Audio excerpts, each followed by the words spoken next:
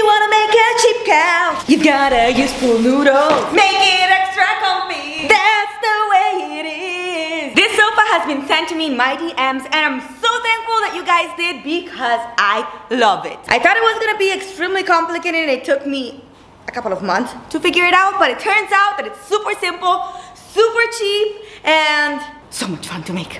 These things actually cost so much less than foam and they are very comfortable, so I can't wait to start.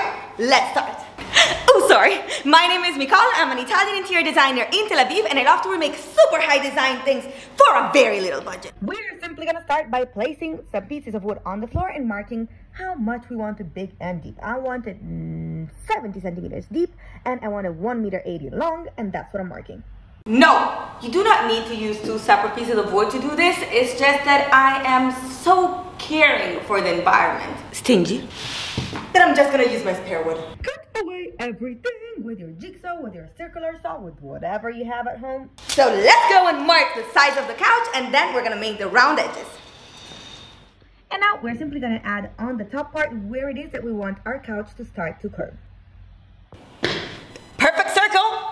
I've got the hack. This is like the easiest and smartest hack there is out there. To make a circle, you simply find the middle of your board, tie a marker to a rope, and then you use it as a pern.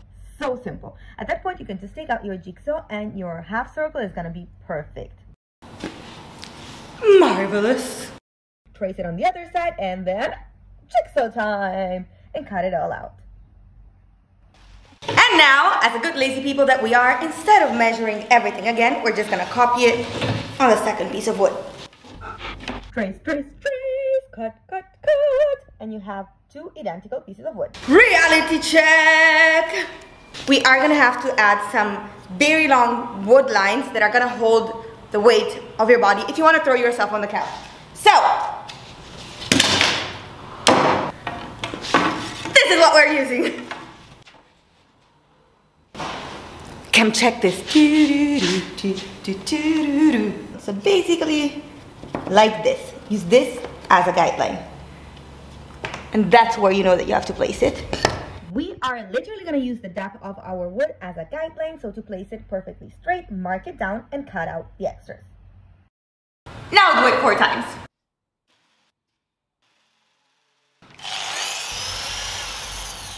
To be 1,000,000,000% sure that nothing is gonna move in our board and in our couch, we're gonna go and put a lot of screws to place down this 2x2, this beam, this wood, this stick, however you wanna call it. So I'm gonna make like 5 holes per every side. You think I'm gonna tell you to do exactly the same thing on this side? You're wrong! Precisely, on this side of the couch that will be the back side, I wanted to put the sticks all the way to the back of your guideline. Same identical thing also for the back one, but at this time there is no separation, so we don't use the depth, we directly screw it all the way to the outside. And now do the same thing also with the other side. We have 2 of them! It works perfectly! Okay, okay, calm down, Nicole. Now we do the height. The reason that we did these guidelines, I'm gonna show it better later, but basically it's to create a border where the legs are not gonna be able to move, so that it's extremely stable, it's never gonna fall, and it's so easy, so much easier than the videos that I saw online. Cut away all the legs that you need. We're gonna use 37 centimeters, that's the height of our couch, and then you place them on the side. You're gonna go and make holes and screw them both on the right and on the left leg, and then you repeat this 4, 5 times, I don't know, and then we put a central one to keep it stable. Look at this! Ta-da! This thing reminds me of Noah's Ark, and we're gonna make it as stable as that. We're gonna add all the screws also on the top. Hercules moment! Now let's hammer all to the bottom. Add now the security beam also on the bottom, exactly as we did on the top, so that these legs are never gonna move. Every single time I do one right mathematical calculation, I literally want to call my high school mathematical teacher and tell her, "Girl, you are so useful." Italian, geography, history, still useless. Let me show you! I kept the same 37 centimeters of the height also for this, and look at the little space that we left extra. This perfectly! Okay, let's go on. Okay, let's go on. This is gonna work out. I wanted to move the table in a more visible position and I broke my table! My donkey legs of the table, so we're continuing on the floor level. Super fast forward of my tidying up situation. And then we're gonna put a few nails to stabilize the extra piece that we did for the front. And now, ready for the part that everybody was waiting for, and that's pool noodles! Let's slice them. This is my first attempt at cutting the pool noodle, and I totally understood this was wrong. I'm gonna show you the right technique. It's more or less at my 10th noodle that I understood that the technique is this. Put it inside, keep it as a knife stuck to the bottom of your noodle. First you have to do a little bit, and then you drag the noodle. Once I had every single pool noodle cut in half, it was time to place it on top of my couch and start measuring how many I need, where to cut the length, and at what point I can finally curve to make the arms rest. One day later, also, Mango's here to help us, and we are ready to continue with the couch.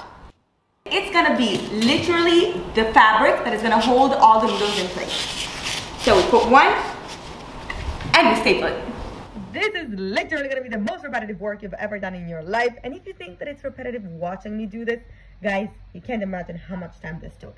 I basically spent 3 hours stapling the bottom, the sides, the arms. This is already looking pretty dope. Now that we have a solid base and this is not moving anywhere, we're ready to do also the beginning of the front. Cut away all the extra parts and then staple it. And all this work, obviously, to find out that again, I had done a mistake.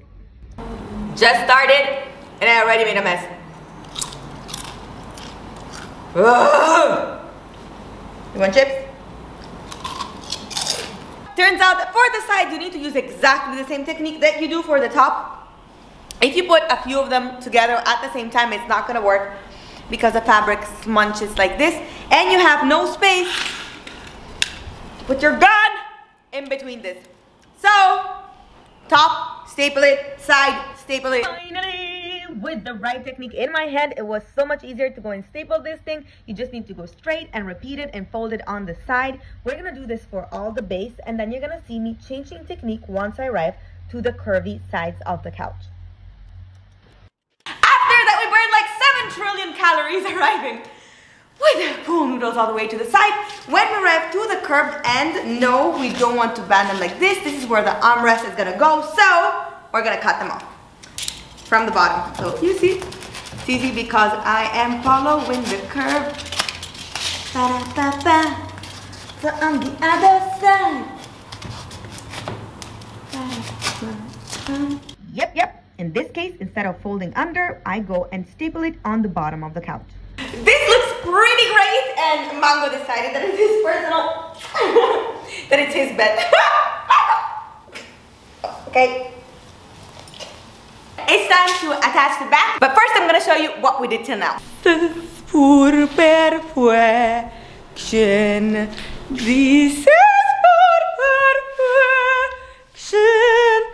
Disney should hire me to sing in high pitch. I am so sorry. And I don't know why my camera decided to abandon me at this point, but I needed to do the curvy sides, and there's no way to do it with one piece of wood. So what I did was cutting out a lot of little sticks that I inserted on the sides. I had 6 per side, and that's why or how or when or what I did in order to have something to staple the pool noodles also on the curves. Once I had this, I could literally flip over the couch, and it was so easy to simply staple the pool noodles also on the curvy sides. The first curvy part, I did it directly on the bottom of the couch, and all the rest on the sticks that I had previously connected to. We're gonna repeat the same process everywhere, basically, till the end.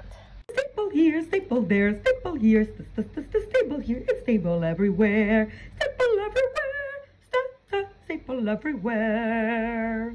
Okay, seriously. You need to push every single noodle all the way to the top every time you're stapling. So to make sure that there's going to be basically a crease in between the two pool noodles and that the fabric does stay stuck inside.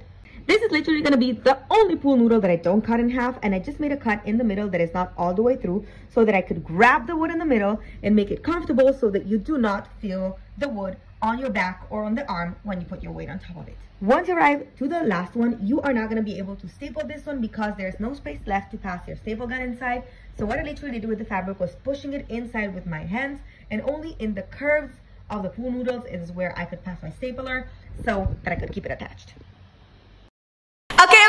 Okay, guys, the couch is done. It's just behind me and I can't wait to show it to you. But before we do that, don't forget to subscribe if you haven't done it yet, and see you next Monday.